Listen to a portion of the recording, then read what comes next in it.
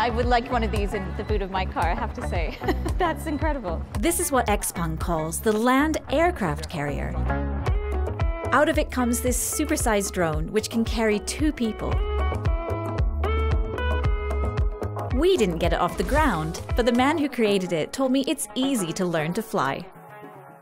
5分钟就可以上手，3个小时成为高手。Yeah.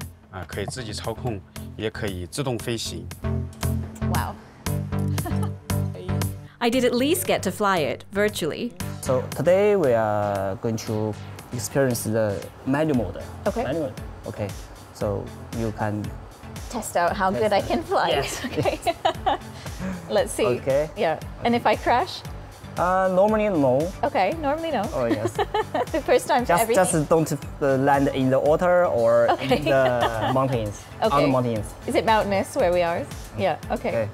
Xpeng Aero HT just started building a factory to produce 10,000 of these.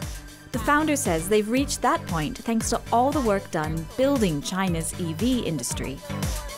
以前新能源汽车中国的电动车这么多年的发展，培育了完备的供应链、研发和人才。中国也有巨大的这种消费市场，所以在过去10几年，中国发展新能源汽车、电动车，给未来的飞行汽车储备了包括动力、飞控、自动驾驶，包括整个的供应链非常的完备，所以飞行汽车在中国很容易发展起来。